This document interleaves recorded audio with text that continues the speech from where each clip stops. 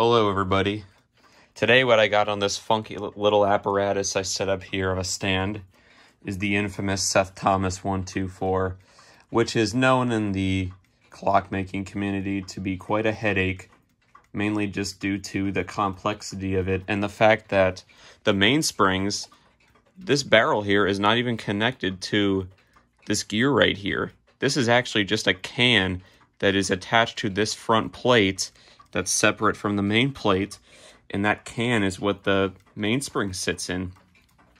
So the only way to get the mainsprings out is to make an arbor of your own that'll work in the mainspring winder, or you can just pull them out and wind them back in by hand, but that is dangerous, and there's controversy about that, which is that it can distort the spring depending how you bend it. Well, enough of me talking about that. I'm going to show you something here. So I found out the issue of the clock here.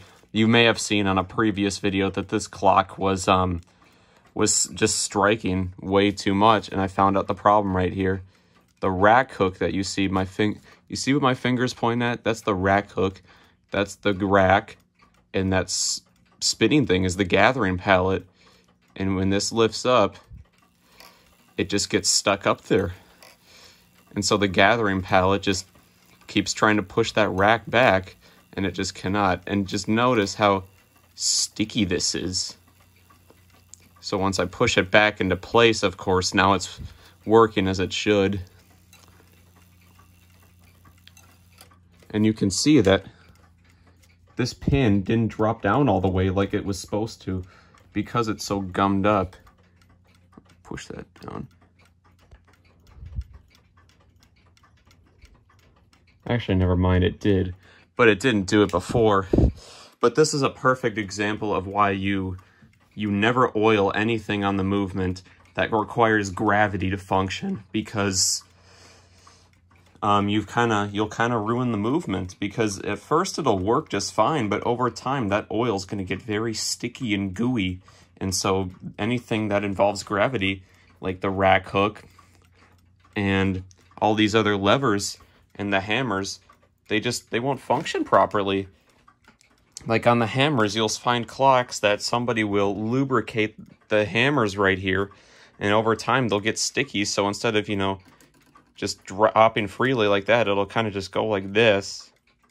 And sometimes it'll be so stiff that when it strikes the rod, the chime rods, you don't hear anything.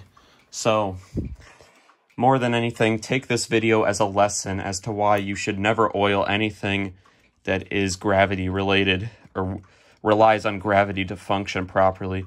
The only things that you should be oiling are each and every pivot hole on the front and back plates, and you can put some oil on both of the entrance and exit pallets that interact with the escape wheel. So take this as a lesson, and that's kind of it for today. I just wanted to show you something to teach people a lesson. And this clock is going to be serviced one day, but I want to have a little more practice before I tackle this guy, because this clock is known for being so notoriously difficult to work on. That's all, and goodbye. I will see you next time.